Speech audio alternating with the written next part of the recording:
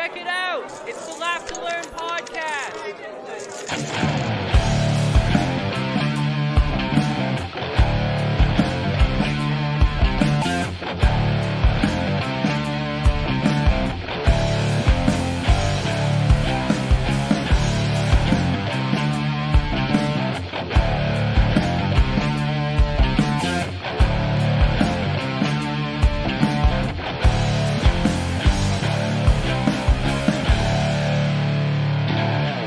What is going on, everyone? Welcome to the Laugh to Learn podcast, your weekly source for a fun spin on all the news you need to know about.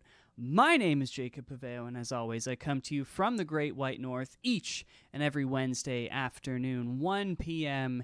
Eastern Standard Time. Fresh for you to download. You can listen to it all over the world, anytime you want, while you're driving home from work, at work, whatever you want. Listen to it. If you haven't done so already, you can follow me on social media and subscribe to the podcast. All of that information should be included in the description of this podcast.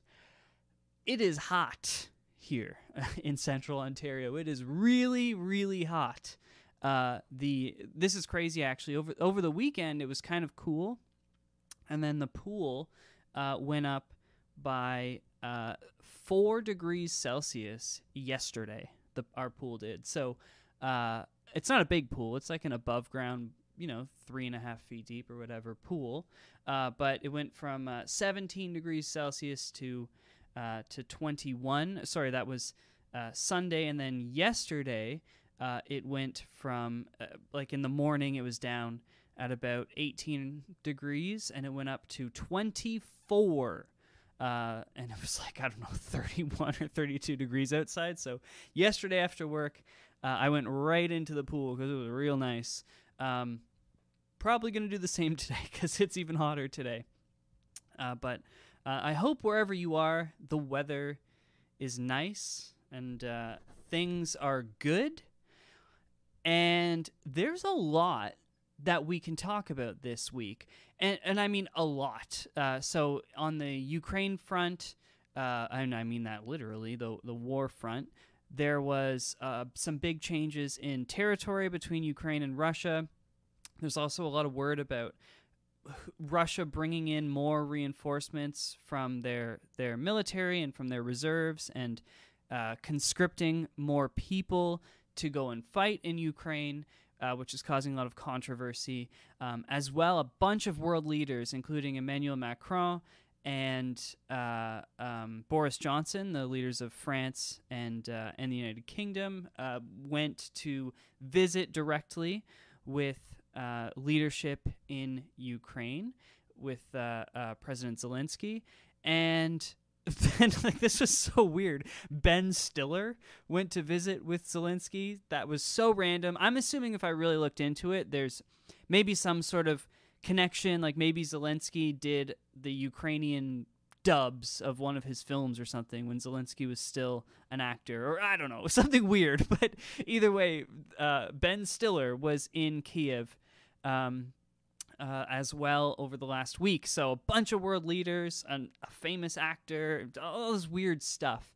But then there's further fallout, which we're going to talk about inflation here at home in the second half of this and really what it means for people. Because there have been a lot of questions that have been sent to me and asked privately about, what does it mean? So we're going to get into that. But a lot of this is driven by the war in Ukraine. Not a lot, but some of it, I should say.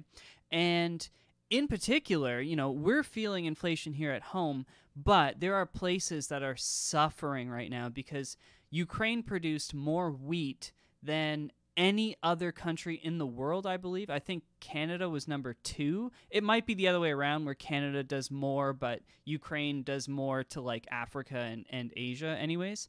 And so because basically they are shipping some wheat still. Russia isn't destroying ships that are trying to leave. They're probably just stealing the money, to be honest with you.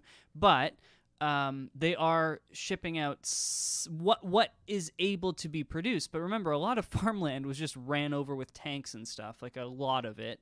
And a lot of farmers had to leave, and so there's no one to farm the land. And obviously that means the wheat is not being properly harvested and replanted and whatnot. So basically, there's a lot of especially North and Central African countries that rely on the Ukrainian wheat supply to the World Food Organization.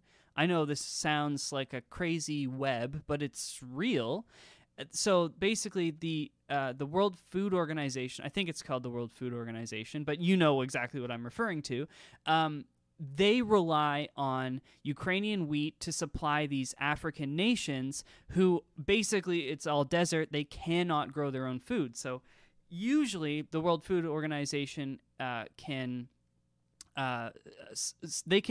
organize to have seeds sent to different countries so they can grow their own crops and teach them how to then extract the seed from those crops and replant indefinitely. And that's what a lot of places do. But obviously desert-locked nations that don't have fertile land and rain or, the money like Dubai to just make farms and change seawater into fresh water and plant things or whatever. Like, if you don't have that kind of money, which most of these nations don't, you need to send food there constantly because they cannot supply their own food in the quantities that are needed. And so now we're at a point where like the estimated number of starvation deaths for the next 12 months is climbing each and every month. It's just such a crazy follow. But so yeah, there's so much we could be talking about, but I decided this week to focus on these two stories. So I already mentioned the second story we're going to cover today is all about inflation here at home in the West. Here in Canada, we're seeing the interest rates rise. Inflation is at a decades-long high, like a 40-year high, I think, for where our inflation is at, like 7.7 right now. And as I said, we'll get to that later. But I also wanted to talk about this story because I have talked about political correctness a lot and how I feel about it. Obviously, I like to make jokes and joke around, and I don't care what a lot of people think about the jokes that I make. And, offending people, I think, is a privilege of living in the West, right? And I think the more you understand about the world, the more you want people to be able to offend each other at home, right? Because you look at a place like China and North Korea and Russia where you aren't allowed to talk about certain things without, like in North Korea's case and China, getting your head cut off, or in Russia being sent to a work camp or being shot out back by some guy who works for Vladimir Putin. Like, there's all this crazy shit going on. And then here at home, people are upset about the just nonsense and just like, oh my God, you just need to open your eyes. But all this drama broke out at the Washington Post over the last week and a half or so. And it all started around a female journalist whose name is Felicia Sonmez. Now, you might remember her. I didn't remember her at first until I saw this, and I was like, oh yeah, I talked about that on the podcast. She is part of, or was part of a lawsuit where she claims the Wall Street Journal discriminated against her as a woman because she was essentially overlooked for a promotion. So they promoted somebody else and not her, and something, whatever. She's filing a discrimination suit that she lost, so she was wrong about that. She is going to be appealing that, but just over the last week or two, they threw out that discrimination lawsuit. It's just a joke. That's where this is starting, right? So this is someone who works for a company, still worked for that company while suing that company for discrimination. So you hate your employer so much, you are suing them for discrimination, but you still work for them. You couldn't go to work for any of the other newspapers or magazines that exist. You kept working for the Washington Post while suing them. It's just such a joke. So this all started with her because earlier this month, she responded to one of her coworkers, whose name is Jose A. Del Real, a reporter at the Post. This was on last Saturday, so I guess it would have been like June 10th or so. She responded to one of his tweets saying this is terrible and unacceptable. And this is what the tweet was. So he retweeted someone who had tweeted a joke. And the joke was, every girl is bi. You just have to figure out if it's polar or sexual. Okay? A nonsense joke. I actually laughed really hard when I saw what this was all about, because that joke's actually one of the funnier ones, too, that I've seen these sort of nonsense arguments about. So she said that it was terrible and unacceptable, and then she went on to basically say that he needs to be fired and the Washington Post should be embarrassed and that she can't believe she works with these people. And it's important to note that these are journalists, right? So this is at one of the largest news organizations in the world. So this is kind of like a cashier at Walmart being upset, like in Wisconsin, being upset about something that happened at a Walmart in California and saying, like, calling themselves coworkers. You know what I mean? It's like she has never met this guy, never crossed paths with him, or very unlikely. Once a year, they probably have like a dinner around Christmas in New York City or Washington or wherever the hell they do it, where everyone gets together, but they'll never really talk to each other. She has no idea who he is. They just write for the same billion-dollar news organization, or well, hundreds of millions of dollars worth of a news organization. Okay? So all of this needs to be kept in mind. So basically, what ends up happening is he starts tweeting back that, quote, rallying the internet to attack me for a mistake that I made doesn't actually solve anything. We all mess up in one way or another. There's such a thing as challenging with compassion, end quote. So he came out and apologized and took the tweet down. Like, okay, I guess. Basically, like, I guess you guys don't like freedom of speech, so I'll delete my retweet. He didn't even tweet it himself, right? It was a retweet. And then she simply responded to his apology by saying, calling out sexism isn't cruelty, but it's absolutely necessary. And this is all on Twitter, remember? And then over time, the Washington Post's management basically tried to stop these arguments by releasing memos internally to employees that said, like, in the strongest of terms, all staffers are expected to follow these rules, and it specifically said, we do not tolerate colleagues. This is to every Washington Post employee. It said, we do not tolerate colleagues attacking... this is so confusing, sorry. Quote, we do not tolerate colleagues attacking colleagues either face-to-face or online. Respect for others is critical to any civil society, including our newsroom. End quote. But that did not put an end to it. So a few hours later, basically she tweeted out a screenshot that she's blocked by this other journalist.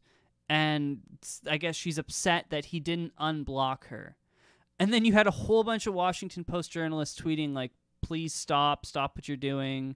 Like, what's going on? And then she came out and said, she tweeted, do you have any idea the torrent of abuse I'm facing right now? So the one who started this, the chick that was mad that one of her coworkers tweeted a joke, the entire internet got mad at her because she said he should be fired. Like, she literally called for him to lose his job. And then the internet disagreed. And then she said she's being abused and started being the victim and whatnot. So her coworker was suspended for 1 month without pay. And then as time went on, though, she didn't stop. She literally didn't stop. She ended up saying that, like, the Washington Post is a great workplace for them, being white men. She questioned the Washington Post in general, saying that they work for everyone else, but not for people like her. Like, she's a fucking rich, white, young woman she looks like she's in her 20s. She's, like, basically my age, making more money than I do, bitching about, and I don't make not a lot of money, bitching about her life. And I'm sitting here thinking, like, yo, what? Like, how unhappy do you have to be to get to this point? And it's so sad because it's like, you know, that she's in a position as a journalist for the Washington Post at her age that, you know, students dream of. Like, when you're in university or college or whatever, in school for journalism or English, whatever, and your goal is to be a journalist, she's there at the Washington Post. And she's suing them and criticizing them and telling them this is a company for men and this place sucks. It's only great for men. And it's like, all you had to do was shut your fucking mouth, collect your paycheck, and you have access to one of the largest audiences in the world. No one did anything to you. No one did anything to you. He didn't tweet at you. He had never met you before. It was just a guy on Twitter who gets paid by the same massive company, which, by the way, isn't it owned by Jeff Bezos or Elon or Bezos? I think Bezos owns the Washington Post. One of them does. I'm pretty sure it's Bezos. And it's just like one of the preeminent billionaires in the world right now has you hired to write for his magazine.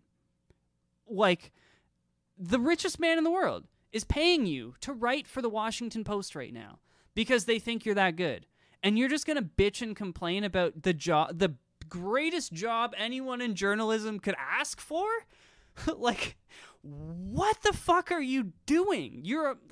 This is the problem with this victimization society, I guess you could say. People, especially, like, I see this in people who are around my age and a little bit younger, who just almost had everything too easy or something. I don't know. Like, I don't know what it is, you know? But I feel like if you make it through and don't have enough challenges, you have to create challenges for yourself, right? This chick is young, and she is a writer getting actual print space in the Washington Post and on the Washington Post website. And that's not enough for her. She wants more. She wants that promotion. It's almost like being it's just entitlement, really. And entitlement causes these type of issues. Where ultimately the Washington Post fired her. So they threw away her lawsuit and fired her all within a few weeks. And now, who the hell is going to hire her? After all of this, she's unhireable.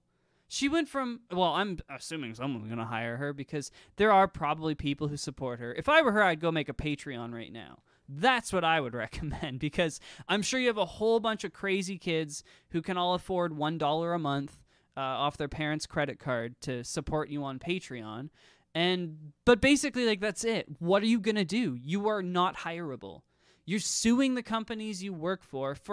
It's not like, you know, this isn't what workplace discrimination is. That's not what it's about. It's not like because I'm a woman they passed up on this position or whatever the fuck her case was about. It's not it.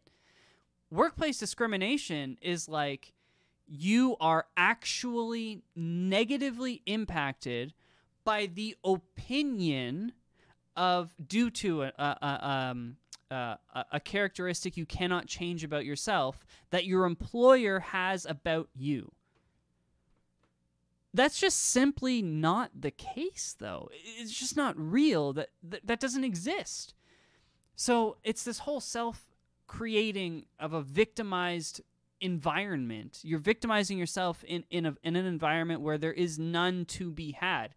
You're working in journalism. It's like one of the most liberal places of employment there are. Could you imagine, like, if she had to work in a factory somewhere? Oh my God. HR would be like, shut the fuck up, woman. Like, it would be too much. The HR reps would kill themselves. Like, you can't have this. You can't have someone like this. I know at my company, they would just be closing their door when they see her coming because she would complain about everything, right? She works in journalism, probably works from home, travels on their dime wherever she wants. It's never going to be enough. So ultimately, she was fired, as I said, and it's just nice to see one of these people who, like I said, her coworker was suspended for 1 month without pay. And like, whatever, he agreed that he shouldn't have tweeted it. I think as a journalist, you should be able to tweet a joke because freedom of speech, I think, for the Washington Post should be an essential, an essential standard to uphold. But they obviously think that that's not the case, so that's fine. But that being said, it's just important to note that he accepted what he did. He apologized for what he did, and it wasn't enough for her. She kept going. And finally, one of these people suffered an actual punishment and was fired. And now we'll see if we ever hear her name again. Hopefully not. On to the last story of today, though, all about inflation. So, as noted at the top of the show, Canada's inflation rate hit 7.7%, the highest point since 1983. 1983. So, that is a 39-year high. That's crazy. You probably already know this, but everything is more expensive right now, right? So, gas prices today are 48% higher than they were 1 year ago here in Canada on average. And this is the fastest rate that inflation has risen in 40 years as well. And in May, it was the highest it ever went up in a 1 month period. So Stats Canada reported Wednesday that an uptick in the price of gas was a major factor, causing the overall rate to hit 7.7%.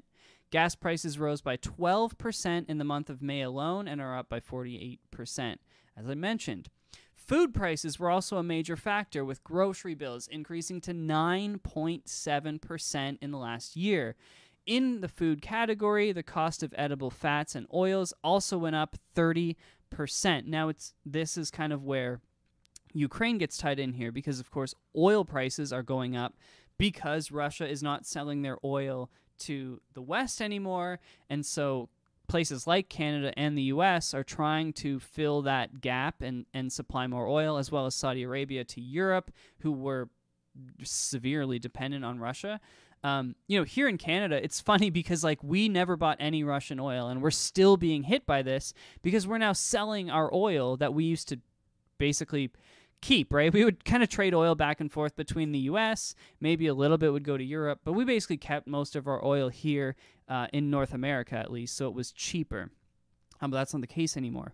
And now, because wheat and sunflower seeds are not being grown, oils which are derived from those products, specifically sunflower oil, is basically not available at all, so it's causing other oils to be purchased in higher volumes, and obviously that's going to raise the price of everything. This is a story from CBC News, and it continues. Russia's invasion of Ukraine is a major factor in the uptick, as Ukraine is one of the world's leading suppliers of sunflower oil, and the war has caused shortages of the pantry staple, that being sunflower oil, as well as wheat-based products. The costs of home furnishings are also rising at a record clip. This is crazy. I have an anecdote for this in a second. With furniture prices increasing by 15.8% in the past year, mostly due to higher input and shipping costs. A major factor in that increase was the start of tariffs of up to 300% on some upholstered furniture from Vietnam and China starting last year. You may recall all of those trade war-like things going on between Canada and China last year. Now, after I bought the house here, I bought appliances for the living room, for the kitchen.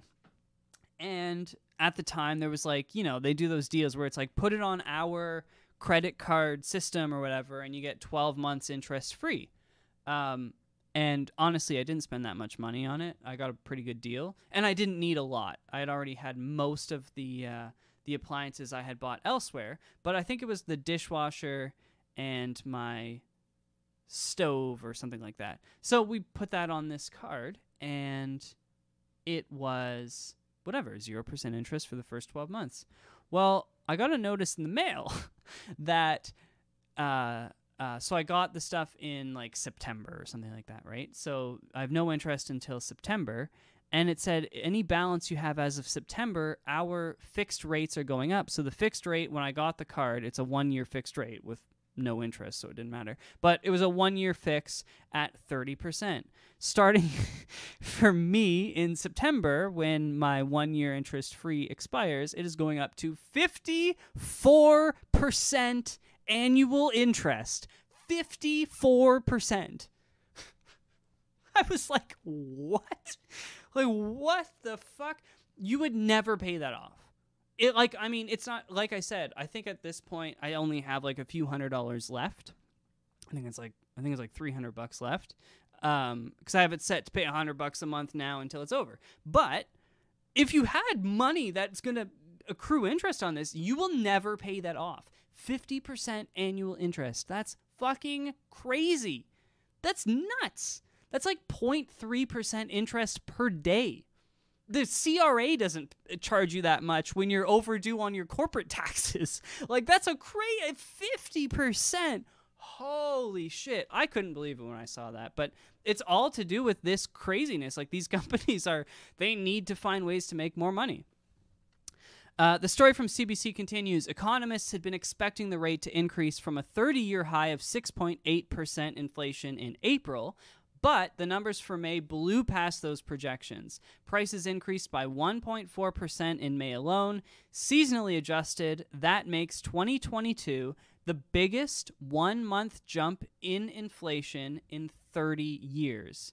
If you're not over 40, you have never lived through inflation like this, and unfortunately, we are not expecting much of a reprieve going forward, TD Bank economist Leslie Preston said. The inflation rate rose in every province from a lower of 7% in Saskatchewan to an enormous 11.1% in Prince Edward Island. Of course, one thing that a lot of people don't really think about are provinces that are more remote, like PEI, which is literally a small island, the Northern Territories as well. It's already super expensive to get food to these places. So now, especially with the rising price of gas and energy, to transport product there, prices are going up and up and up and just continuing to climb. It's crazy. And so, yeah, of course, we target a 1 to 3% inflation rate. In my lifetime, since 1994, inflation has only gone above 3% 4 times. It did it in 2004, 2008, briefly in 2009, and again in 2012. All of these were only for 1-month periods. However, it has been above 3% consistently since the middle of last year. So that's really not good. Now, to offset this, the one thing that governments can do is that the Bank of Canada is now more likely to increase lending rates, which are, of course, the prime rate for things like loans and mortgages. The higher than expected inflation figure makes it all but certain that the Bank of Canada will raise its benchmark interest rate by 0.75 percentage point at its next policy meeting in July in an attempt to rein in runaway price increases. The central bank slashed its lending rate to 0.25% in early 2020 to stimulate the economy through the pandemic, but in recent months, it has moved aggressively to hike rates. Another 75-point hike would bring the bank's key lending rate to 2.25%, the highest it's been since the 2008 financial crisis. While higher borrowing costs are likely to bring down inflation over time, the impact is unlikely to be swift. Interest rates began to increase in March, but monetary policy, of course, does not work overnight. Higher interest rates can't do much to solve some of the more critical causes of current inflation, such as supply chain problems and global conflict. So, what does that mean for you? Well, it means all of your credit rates are going up. Mortgages, credit cards, lines of credit, student loans, all of that is going up, and it's going up fast. So, my advice to people is to do what I'm doing, and it's to find ways to consolidate your debt right now. So, if you're in a position where you have assets that you can secure your debt against, I recommend doing that now and fix those rates. Consolidate your debt as best as you can, because this is not going to stop. I've seen one prediction that rates are going to go as high as 4.5% or 5%. And at this point, that's totally believable, because the problem is inflation right now is being driven by gas and food supply, all of which are being completely fucked by Russia. So as long as the conflict not only continues, but the different fallout from the conflict, such as farmers not working the land in Ukraine, the second most fertile place in the world for growing crops like sunflower and wheat, and the different restrictions placed against Russian peoples, the Russian economy, and Russian gas, as long as that continues, this is going to continue. So, honestly, I'm surprised that we haven't become friends with Venezuela, because with Saudi and Venezuelan gas, we could totally replace Russia. But, of course, I don't know, man. You're picking one fucked up place over another. Like, fuck Russia, fuck Venezuela, like, fuck Saudi Arabia. I don't know. Like, what does it matter, right? We have to do this stuff until we can get off gas in a more permanent way, but people don't want to build nuclear plants, so here we are, right? Nuclear power is like the one thing that the West can fully support itself on, because Canada has all of the world's uranium, right? Like almost all of it. So Russia does have a lot too, but Canada has the largest uranium mines in the world, or the largest uranium deposits in the world that we know of. So it's kind of like we could just build nuclear plants and never have to worry about this ever again, but here we are. So anyways, that's it for this week. I hope you learned something. I hope you enjoyed your hour. Well, it's only been 33 minutes with me. And I hope to see you again sometime. If it was your first time here, thanks for checking it out. If you came back, thanks for coming back. And thanks for sticking with it to the end. As always, my name is Jacob Paveo, and I thank you very much. If you haven't done so already, you can hit that subscribe button. You can find all my information. You can use the contact page over at www.laughtolearnpodcast.com. As I was trying to say before I cut myself off, you can find all the information to my social media links in the description for this episode, which should be near that subscribe button, which you should definitely hit. And yeah, until next time, keep saving your money. Keep on staying warm in the nice summer. Unless you're in the southern hemisphere, then it's your winter, and I'm sorry. But our winters are worse than yours unless you live in Antarctica, which if you do, hit me up, because I would like to know what that's like. Until next time, friends, keep on laughing and keep on learning.